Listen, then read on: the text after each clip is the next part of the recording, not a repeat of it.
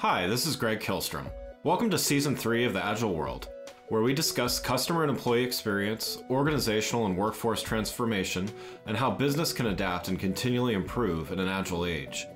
The Agile World podcast is brought to you by TEKsystems, an industry leader in full-stack technology services, talent services, and real-world application.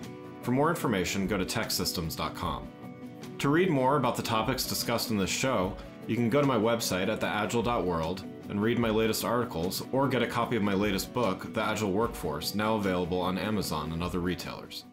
My name is Greg Kilstrom, and I'm the host of the Agile World podcast. Today we're going to talk about the relationship between customer and employee experience, and how successful organizations plan, implement, and measure this relationship, as well as find ways to successfully improve both of them. To help me discuss this topic, I'd like to welcome Tanya Thomas, Director of Customer and Employee Experience at Experian. Tanya, welcome to the show. Hi, Greg. Thank you so much. I'm thrilled to be here.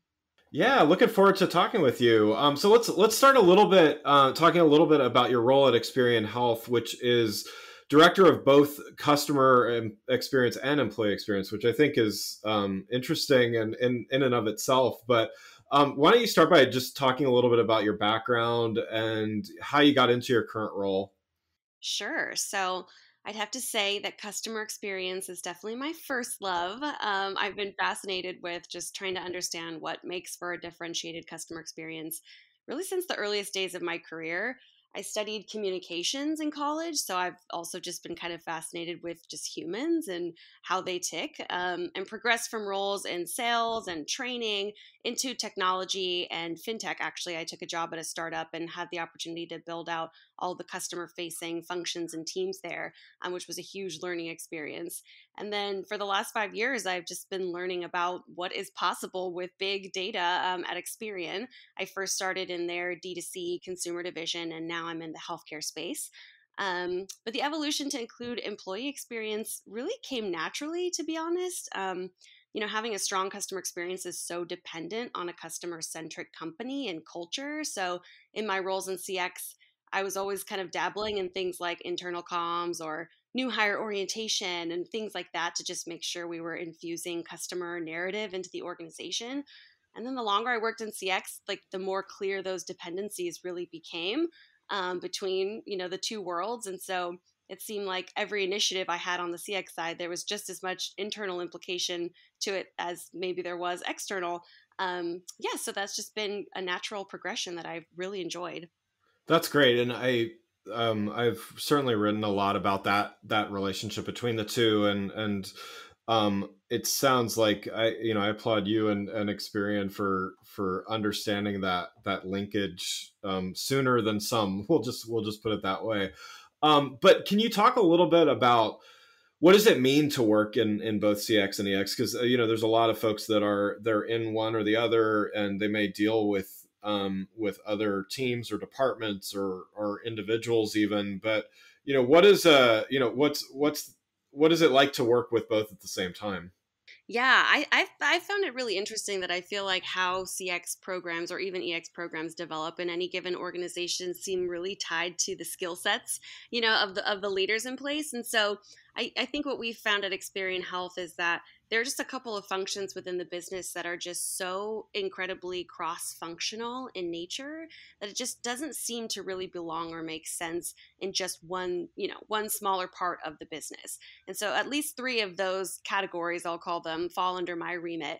And they encompass both the customer and the employee experience, right? And so those things are voice of customer, voice of employee, or what we would call our insights programs, and then also communications, right? Both internally and clients. And then lastly, what I call engagement, right? So this could look like things like experience design initiatives, advocacy programs, partnering with innovation, those kinds of things. You kind of touched on some of this, but how you mentioned some of the metrics that are involved in this, but how is, let's call it, holistic success measured? And because I think a lot of people are, even if they understand the relation that there is a relationship between CX and EX, they always kind of balk at, well, but we can't necessarily tie it together with metrics or ROI or stuff. So how do you look at success in both of those together? Yeah, I would say that, on the customer side, our measurement practices are really pretty kind of best practice standard, right? I mean, we're definitely utilizing common metrics like NPS or levels of satisfaction at various points in the client journey.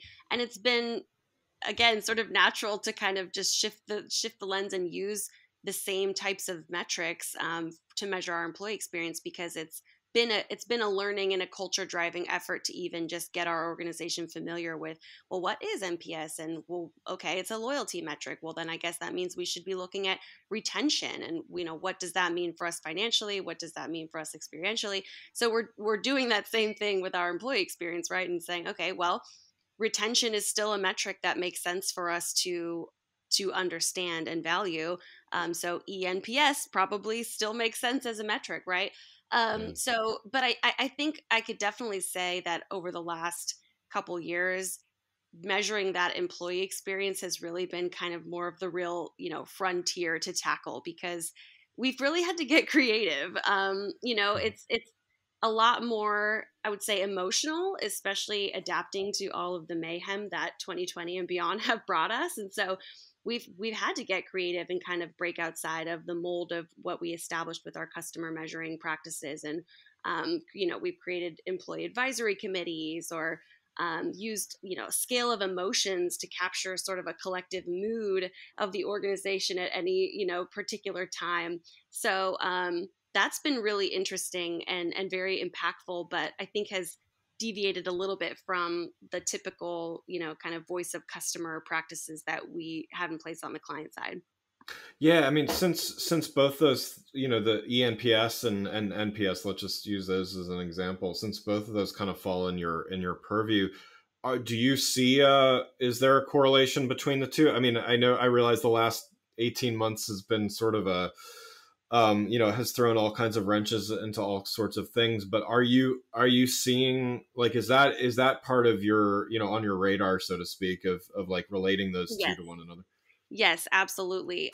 So, I don't want to speak too specifically Sure, about, sure, our organization, but I could give you a very high level example. You sure. could look deeply into, comment themes and employee feedback, and maybe you see a pain point area or a focus area coming from, let's say, the relationship management organization, right? Yeah. And then you could go look at your customer feedback data and say, oh, interesting. Mhm. Maybe there's a correlation or a dip in, scores around the sentiment of account management on the client side. And maybe there's something culturally that's going on, internally, whether that be burnout going, happening, or just new tools needed, better training materials. I mean, so there have Yeah. been so many times that, opportunities like that exist, where you can identify a pain point in one and then draw a correlating line to a pain point in the other. And so, that drives some really great broad initiatives, because, there's implications and action you can take on both sides. Yeah, that's great, and I also think that's a benefit of you sitting with both of those areas as well. Not that it can't happen in it when they're separate, but I think it's great to for you to be able to be looking at those things, parallel paths, let's say.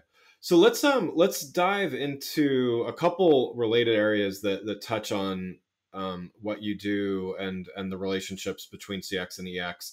Why don't we start with HR and employee experience? How would you describe their relationship? Because they're for those less familiar, they're not the same thing, and for those that are, certainly there's often a little, there's plenty of issues that can arise. Where do they overlap? Where do they diverge? How do you look at the, your piece of employee experience versus, or in addition to, what the HR function?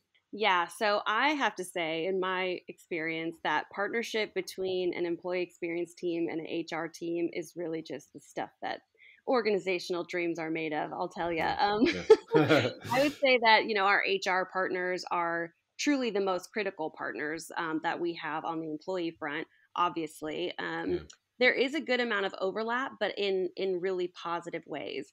So it's like we were talking about employee insights, right? As it relates to employee insights, we all, being the employee experience team, the HR team, and leadership, need to have sort of an equal level of involvement in programmatically, what we're after, what we're measuring, visibility to the data that we collect, action planning associated, with that data. But then where things tend to diverge are things like maybe employee engagement technology. How are we Yeah. equipping our people managers with the right tools and tech to enable remote team building events, or surprise and delight employee gifting? I mean, Yeah. that's the kind of stuff that, obviously HR again would be a key partner, but um, wouldn't probably fall into someone's actual job to be thinking about, okay, like, here's what our employee data says. We're dealing with, the extreme agility and change management needed for everything we've been trying to overcome over the last couple of years, especially in healthcare, during Yeah. Yeah. COVID. So, you know, that it wouldn't probably typically be HR to be tasked with evaluating the technological, things that we might need to consider, right? Or new Right. tools and resources in that way. And so that's where I feel like experience design, backgrounds, and more partnership with technology and things like that have really come in handy and really complement the skills that our peers in HR bring when we can tackle those things together. Moving to the next topic here, you mentioned, both external as well as internal communications as well. How about the relationship similar to the HR EX relationship? How about the relationship between internal communications and employee experience? What should organizations be keeping in mind when, there's things they need to communicate, but when looking at it through an employee experience lens, what advice do you have for the internal communications component? Yeah, that relationship between internal comms and employee experience is absolutely critical and key. And then the things that we keep in mind when we're, approaching that, or if I had advice to give, I find myself saying so many of the same things I say when I'm talking about customer experience. I'm talking about trust. I'm talking about transparency, thought leadership, the importance of taking action, with the Yeah. insights that our employees are sharing, and making sure that that action is highly visible, that our leaders have a strong voice and presence that give our employees a sense of um, you know of peace, I guess, and clarity about what our strategy is and what our mission is. So, and letting empathy really drive us. Those are Yeah. all things I've been talking about for over a decade, in customer experience. And so it's just so natural to take all of those same concepts and pull them into the way that we're communicating with employees. And then again, tying that inherent connection to the customer experience, that also gives me the opportunity to ensure that we have customer storytelling going on, and that Yeah. our initiatives around engaging different parts of the organization and improving the customer experience are clear and visible. So yeah, I mean, all of those Yeah. things would be things I would say to think about if you're trying to have an effective internal communication approach. The approach with customers is, you measure those messages that go out and you determine, even from a marketing, not even a CX, but even from a marketing perspective, you measure which tagline gets the best response and call to actions and stuff like that. I feel that a lot of internal communications is a lot more, well, this is what it is, and we're, it might be phrased nicely and it may use the overall internal branding, so to speak, but I feel like there's been a lot less attention paid to it from a, well, is this message actually resonating, or did I check the box and make sure that it got, for lack of a better term, posted to Right. the bulletin board or Right. intranet or whatever. So, are you keeping those things in mind as well when you're doing internal, or working with internal communications as well? Absolutely. I mean, we go straight to the employee feedback to drive what we communicate about, and Yeah. it's really interesting to even measure, to your point about what's impactful. Like, is this something, rather than making assumptions about what we think would make sense for our employees to care about, like we're measuring what is differentiating their experience. And when we can look at that data and say, wow, all this stuff we're doing around diversity, inclusion, and belonging, for example, is being called out, by name. This is becoming a differentiator. So, okay, let's keep that drumbeat going. Like this matters to people. It's key. I mean, Yeah. without insight to that data and without kind of having a key leadership role, I guess, in driving that approach, then you're just putting out what is subjectively what you think your employees would care about. Right. Or it's and HR gets a bad rap for this, but or it's the compliance mindset of, okay, well, again, Correct. we had to send this notice out and we did, and so therefore box checked and let's move on, versus wow, that notice was really scary to someone that doesn't understand the motive behind it, which was actually a good motive. So I think, to your point, the understanding not only what resonates, but also the empathy and the manner in which things are being communicated. And hey, this is we're talking about people's health insurance, just to use an example.